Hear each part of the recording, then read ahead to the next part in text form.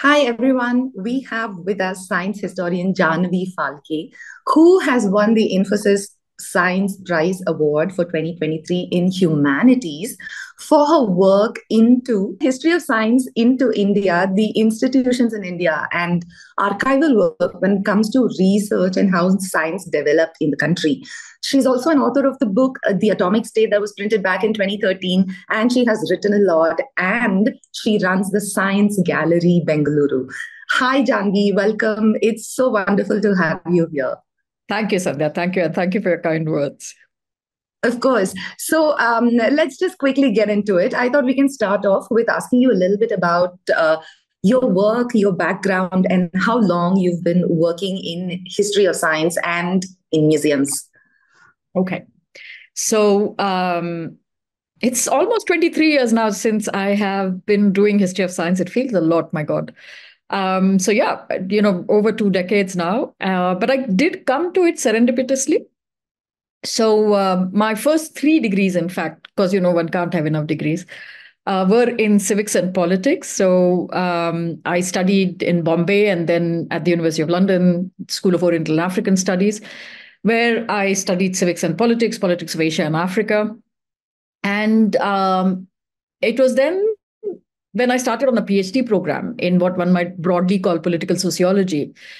I found myself not very happy with what I was doing, and the kind of questions that were generally, one might say, occupying the minds of people who were studying and teaching me, studying with me, teaching me, etc. And so I took a call to just check out what else I could do.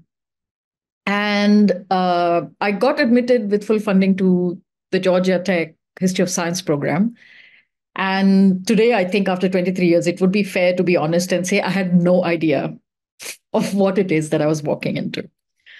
But pretty much, I think within the first 6 months, it just blew my mind. I mean, really, really blew my mind. I went and took undergraduate courses in physics. I went and saw, facilities in sort of, big science research, particle physics research on the Georgia Tech campus, and it was like nothing I had seen before. And I think what sort of surprises me still, and makes me really happy is that I still am fascinated in a similar way by things I do in history of science, right? Like, so I first studied the beginnings of experimental nuclear physics in India, which is, upon which my book Atomic State is based. After which I did a little bit of work in the history of aerodynamics and then in the history of statistics more recently, which is hopefully going to be the next, major project at least. And with every project, I've kind of found renewed joy, renewed engagement, and just going to the archive, finding new things, and it's like, oh my God, what were they thinking? Oh my God, like, did this really happen? And I think that sustains my sustains me, because I mean, I am kind of, as my family doesn't fail to remind me all the time, I am a workaholic. And work doesn't just mean reading, writing. And as you asked me about the gallery, that has kind of given a different turn to my professional life, a different understanding on the public life of research and what research might even mean. How do I bring my insights from history of science into doing the new work, etc. So it's been a quite an exhilarating journey, and of course there have been frustrating moments when the archives were missing, and or I didn't sort of get the right kind of documents, or I didn't couldn't meet the right people. So of course it's ups and downs, but the joy is still there, and the drive is still there.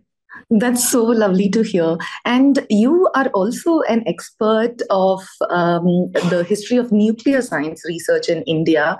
And you have applied this in the post colonial context, which is one of the things that your work has been recognized for.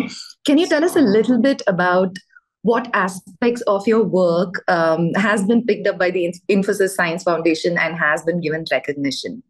Thank you. So, the history of nuclear physics in India, like elsewhere in the world, is a complex mix of science, politics, and the state. right? Like with the Manhattan Project, and it's an opportune moment in a sense because we've all more or less in the public domain seen Oppenheimer, so we understand the complexity, the intensity, and the scale of that project, and what that meant for particle physics after the Second World War is what we saw being played out in India as well. And the scale changed completely. The nuclear physics was no longer possible, in the university setting because it had just become so massive and so expensive. And what is very interesting, and for a historian, a rare opportunity, is that the Indian state was being formed at the exact same time. So 45, 47, right? Like there's a 2-year period within which the Indian state, in a way, comes into being of free India. And therefore, then the need to organize research that is deeply embedded into what makes for a sovereign state got completely implicated with nuclear physics research, right? And it's a moment that doesn't doesn't play out for in a similar manner for other disciplines. Like molecular biology is incredibly powerful today, starting of course in a few decades ago, but that moment was just not there, right? Like in and there's nothing wrong with it, but because in history, you don't, moments don't come to order. Convergence happens when it does, right? And therefore what it did is it altered the understanding of how the state was supposed to support and organize research, and through it became refracted the Indian state's approach also to other kinds of research, not just particle physics and nuclear physics. And so I think that what I to the question that you asked me, what is it about the research that might have actually appealed to the jury, is that there was no way to separate the registers anymore. You couldn't separate politics from institutional history, from individual ambitions, from the state. And usually you can say, oh, in this context, in that context, but here the context was so intricately sort of woven together that there was no way to separate out, this is what knowledge making is, this is what politics making is, this is what state making is. And right? This is for nuclear physics? This is for nuclear physics at that time. Yeah, it's also a matter of national security. Exactly. Yeah. And so this is a very important dual use technology, which kind of just embeds itself like a, almost like a DNA edit, right, into the making of the Indian state. And I think that's what makes it interesting to me, of course, when I've been writing it. But also I think what it allowed me to do, simply because of the kind of case it was, is to write a history without kind of narrowing down in any manner, right? Like, so it wasn't the history of a lab, the history of a person or persons, or the history of the Indian state's quest to organize nuclear research, because they were not separate from each other. And in being able to show that, I think that history becomes that much richer. And I think it's a big frame history in that sense, because the lab is not missing, nor are the individuals, nor is the state, right? And I think because it's become increasingly harder to write those kinds of histories, just given the trends in history writing, right? Like we become narrower and narrower and narrower, and we answer sort of more and more focused questions. And here, because of the kind of history it is, it allowed me to kind of answer answer sort of precise question about the beginnings of experimental nuclear physics in India, but at the same time credibly speak about the state, about politics, about or the organization of research on the national scale. So I think that probably that complexity was kind of one could, I could do that work, and I think I suspect that is what the jury has found interesting, and I'm grateful that they have found it interesting.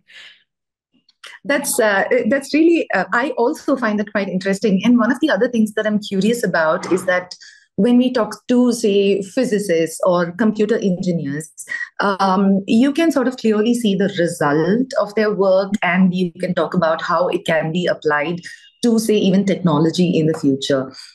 Could you tell us how your findings can be applied in the future? What are some things that we can learn from history of science when it comes to application of new tech in the future?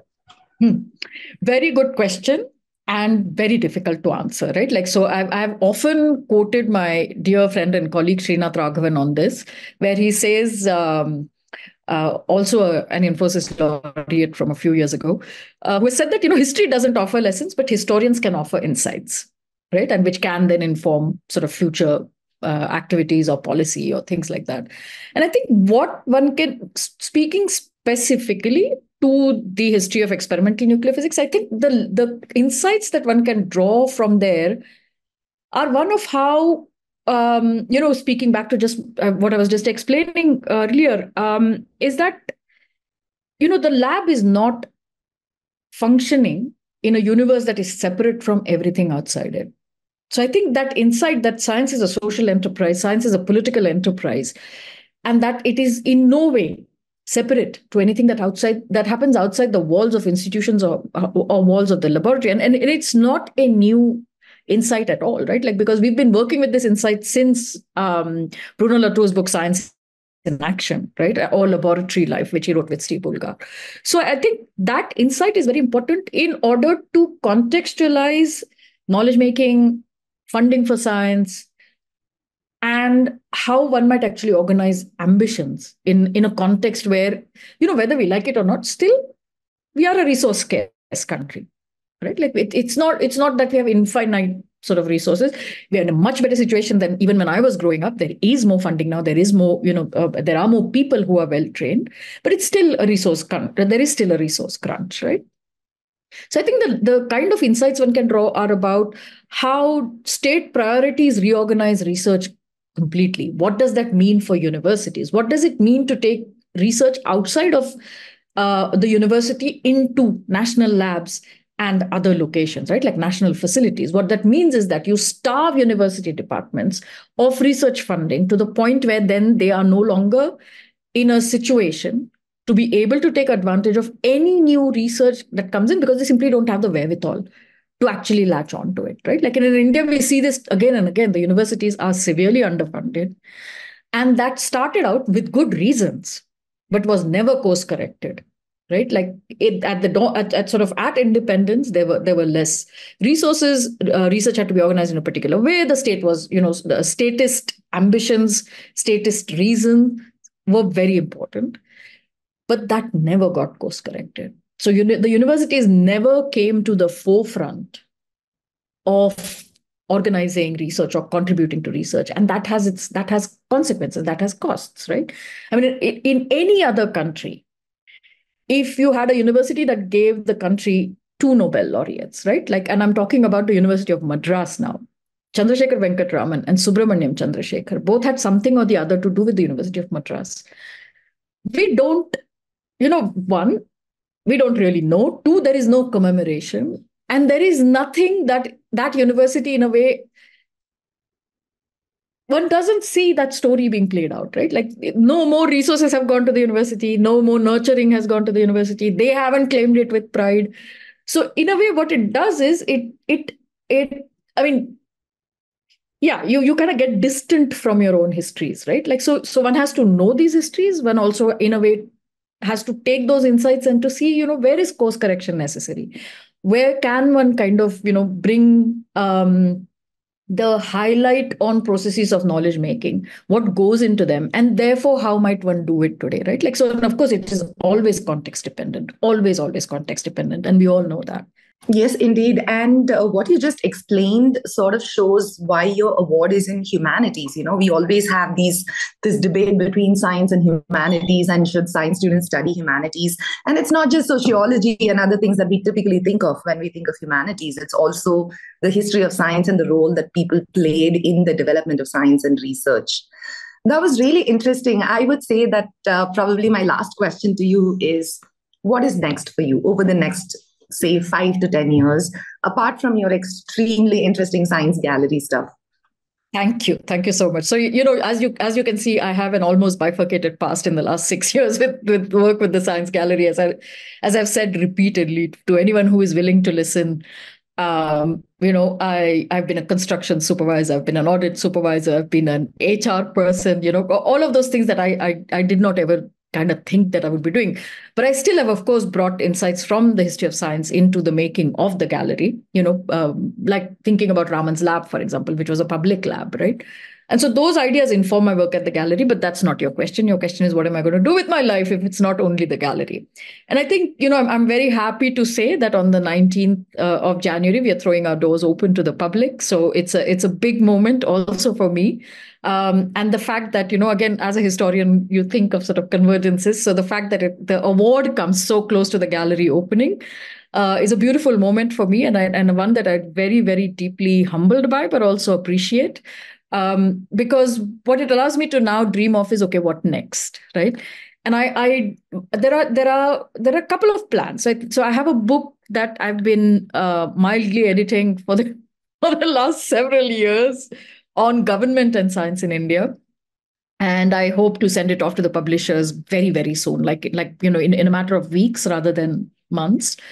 So we will have this edited manuscript on government and science, which was written in the 1960s, which takes sort of stock of, what bureaucracy and bureaucratic procedure has done to Indian science, and how, in many ways, the conduct of Indian science has become procedural.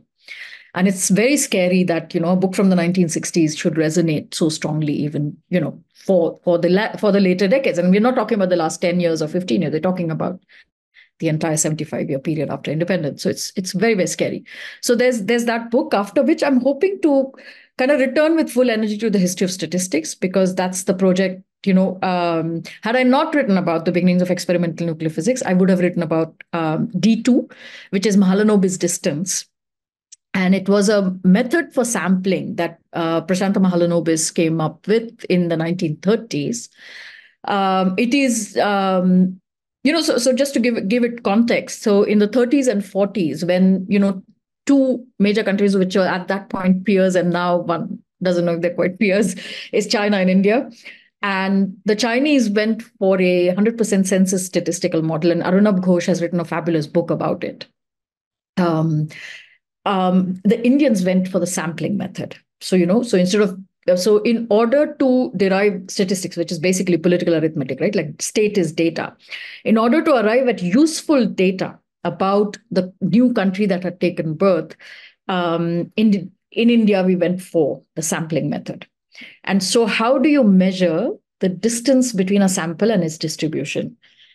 And that was the method that Mahalanobis came up with. And it was, at that point, sort of bleeding edge or cutting edge, however one wants to call it. And his work is placed in a long history of developing methods in sampling, but also developing different and new methods in statistics.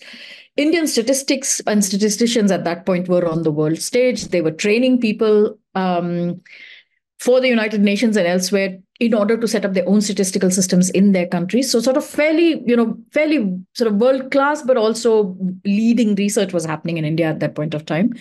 And the book that I wish to write, for which I have been doing research for a few years, but so is a biography of that method. So where did it come from in a way, and where has it gone? So there's a very, very, how should I say, topical story that can be told. And I'm hoping that I'll find the energy to return to it and, and begin my second innings. That sounds extremely exciting. So I suppose you'll be spending a lot of time at ISI as well. Yep. Yeah, that sounds wonderful. I'm really looking forward to seeing your next book as well, and all of your, the opening of Science Gallery Bengaluru, which I believe is in Bellary Road, the office. Yes. Yeah. Just after Makery Circle in Bangalore. Yeah. Wonderful, wonderful. All the very best, and congratulations again for this award. Thank you so much for joining us and for enlightening our viewers about your work, and best of luck. Hope to have you again soon. Thank you so much, Sandhya. Thank you for the opportunity to, Thanks a lot, Jahnavi.